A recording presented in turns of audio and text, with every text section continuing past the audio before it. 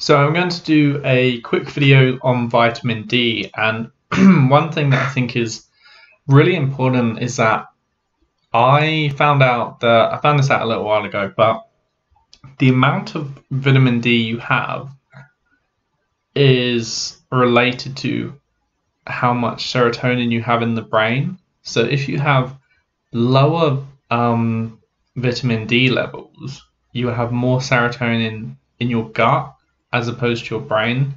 And if your vitamin D levels go up, you have increased serotonin in your brain as opposed to your gut.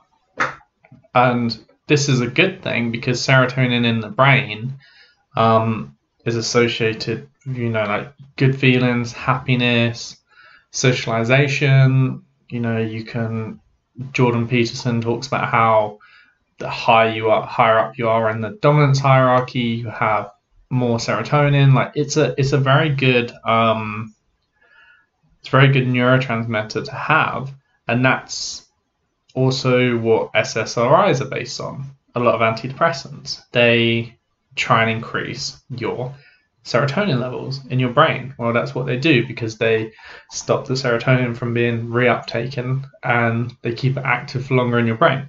So serotonin is really important for mood, and vitamin D can actually increase the amount of serotonin in your brain.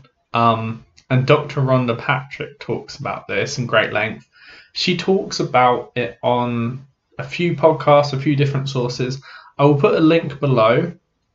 I think in the video I'm going to reference, it's very much based on COVID at the time, etc.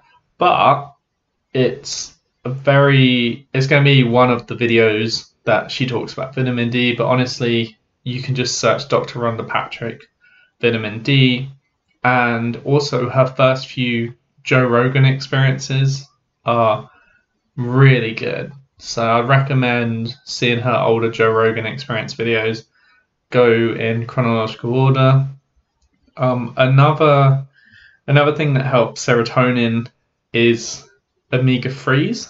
So the more omega-3s you have, or the more omega-3 you take, it makes your brain more permeable.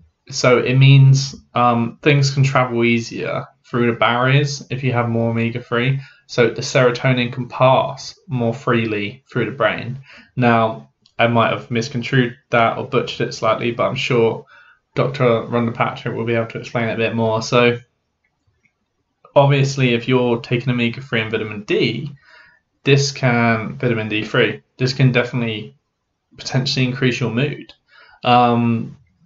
Now I'm going to leave it there and I'll let her explain the rest of it, but I thought that was quite an interesting bit of data, and definitely recommend some of her earlier Joe Rogan experiences, and I will link the video I'm just referencing now just as a way for you to find out who she is and find out a bit more about her. And then she touches on vitamin D in this video.